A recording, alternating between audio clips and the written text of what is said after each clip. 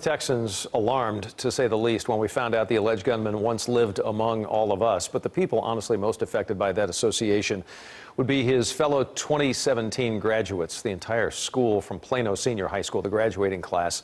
CBS 11's J.D. Miles spoke with a former student who remembers Patrick Crusius. He joins us to share that story live for us. J.D.?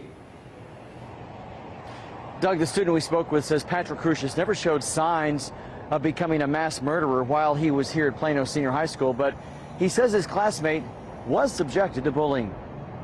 When I went, oh my God, and that's when it all hit.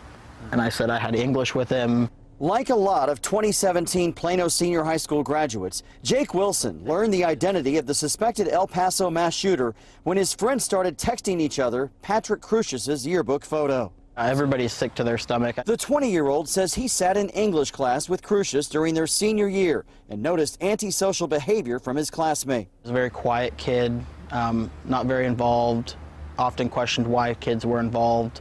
He was picked on in class for reasons I don't even really know. Wilson describes Crusius as a loner, but one by choice, who seemed uninterested in making friends at the school.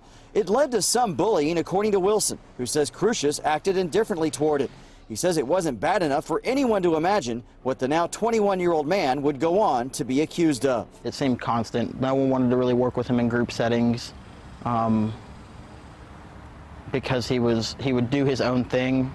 He would sit there and act like he was listening to you, and then he would go do his own thing, and people would complain about that. We openly saw, and there was some times where it was addressed and other times where it wasn't. If he was getting, Patrick, you're stupid, Patrick, shut up. Wilson and other 2017 Plano Senior High graduates are just getting started, making a name for themselves in the world. Now they have to deal with the stain left on their graduating class by a fellow student whose name they hope will be forgotten. I really hope it doesn't define it, because that's not who we are as a city or even as a school. Wilson says he and his friends can't help thinking, what if? What if Crusius had turned his rage on his classmates here at school 2 years ago? It's something they will be haunted by for a while. Live in Plano, J.D. Miles, CBS 11 News. J.D., thank you very much.